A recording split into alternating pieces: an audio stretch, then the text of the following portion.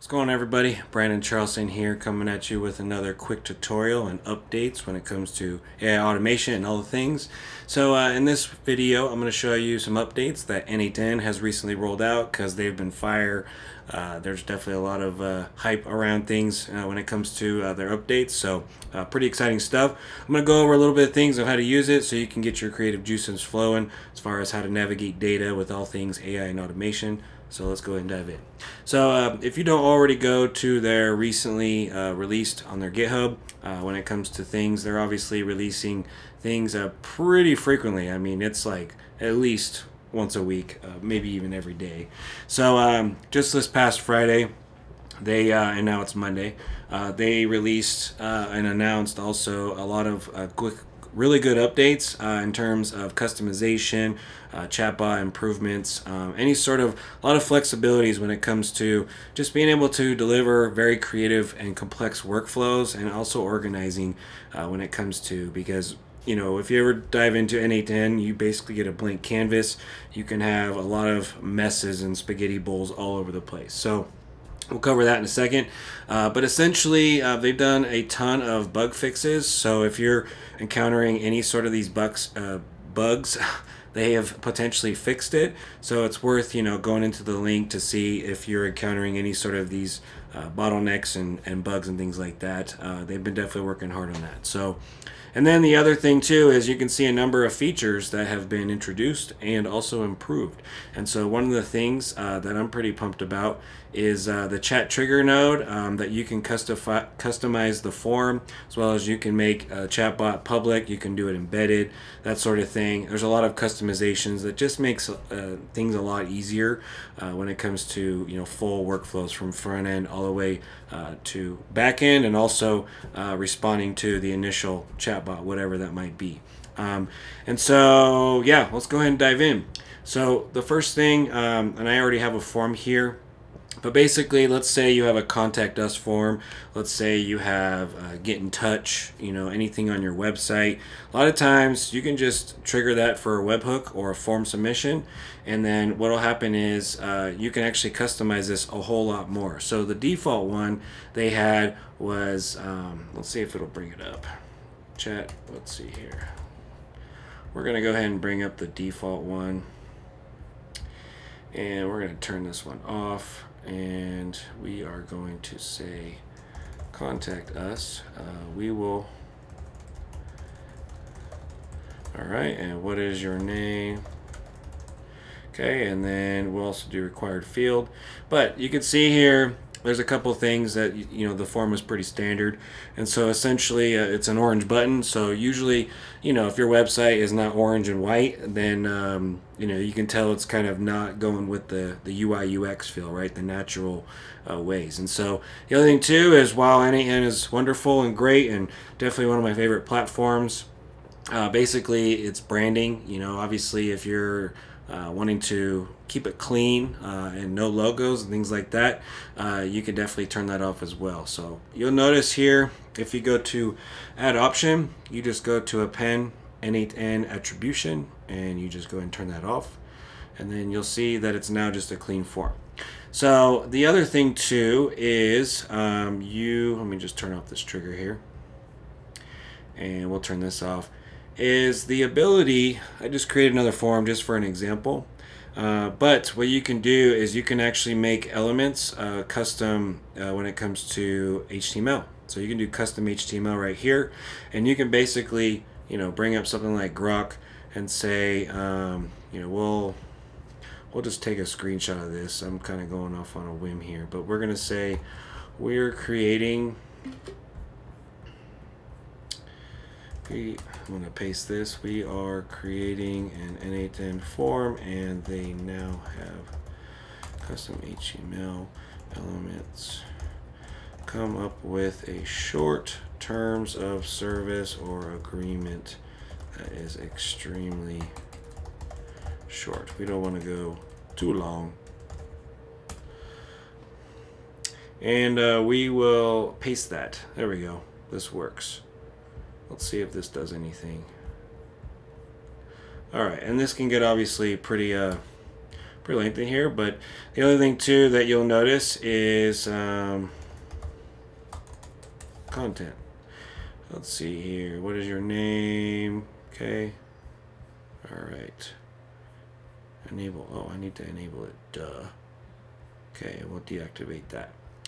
All right, so we have our form. You know, you can put any fields you want in it. There's a number of different things you can select. You know, it can be a drop down like I agree, I disagree. It could be multiple choice. You can do a password. You can do a whole lot of customizations when it comes to the form. But the cool thing too is you can actually embed custom HTML, and so really you can get a whole lot more creative. You can put logos and things. You can make it very stylized, you know, in that regard. So the other thing too that's really cool is the custom form styling. So you can see right here, I already went ahead and pasted some HTML, but it's going to come with it.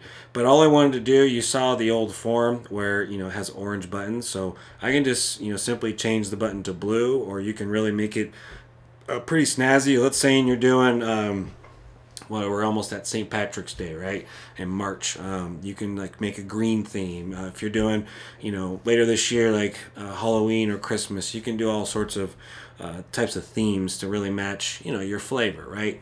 And so if we just do test setup right here, you can see right here that this was already polished a lot more, and that we now have a blue button. And so this one didn't have the attribution, which is turned on. But if I did it again, you can see that it's a nice, just clean form. You know, blue button instead of orange. Nothing against the orange, but it's a lot more polished, right? So improvements there. Definitely encourage you to check that out. You know, and let your creative, creative mind go forth, right? The other thing too that's pretty cool is when it comes to the chatbots. So they actually enabled some features when it comes to the chatbot, being able to make it public. You can make it publicly available, right? So this wasn't here before, because otherwise you would just do this user interface and say, you can just do that, right? And this is a Grok one. You can just, you know, Grok doesn't have their Grok 3 API yet, but if you are wanting to use Grok, all you got to do is just go into add your credentials, and then you just type in, you know, the LLM when it comes to their APIs. So when they enable Grok 3, you can connect through the OpenAI API, and then you just change the base URL, and then you'll be able to work it from there, right? So the cool thing too is, like as I mentioned before, we'll make it publicly available. And then you can also customize the crap out of this. So you can do a hosted chat, and you can also do an embedded chat, like through a widget or any sort of thing like inside, you know, like a chatbot or something like that.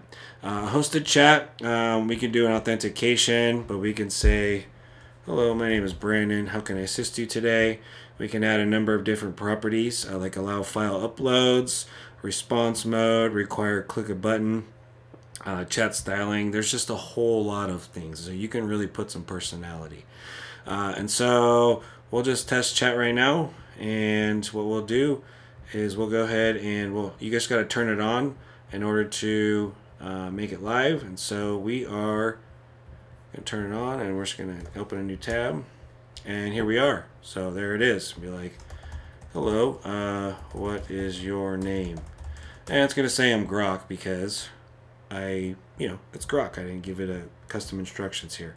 But you can see this is a start. Now obviously this is really bad looking chatbot, but you can customize the bubbles, you could embed it, you can make a widget. This is essentially a chatbot. And then when it comes down to doing any sort of RAG, any sort of database where you need to ground it and make sure that it's not hallucinating or giving you any sort of crazy answers, because obviously, like a trained employee, right? You want them trained. You want to give them only right answers, because if they mess you up, your policies, procedures, then things are just going to go south, right?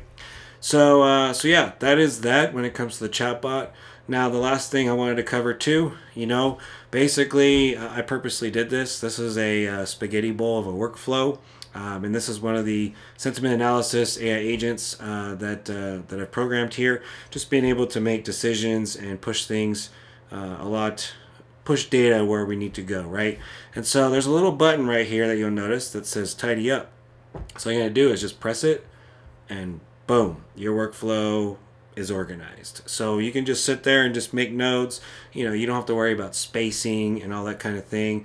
So that way, when I'm trying to explain what's going on, that you're actually going to be able to flow with things, right? And so that's pretty much it. Just at the click of a button, you can do a tidy up. And so with that, that's the new features, at least the ones that I wanted to highlight. There's definitely a lot of other things too, which get it pretty complex and stuff like that. But n8n is definitely rolling out some amazing updates, doing a lot of customizations and enterprise level kind of agents or with different use cases. And so if you want to work with us, just reach out. It'll be in the description below. We do a number of different things when it comes to n8n, Clay, all things AI and automation. So with that, I appreciate your time. Please like and subscribe. It would be wonderful. I would love to have you around. Thanks so much. And if you ever need anything, don't hesitate to reach out.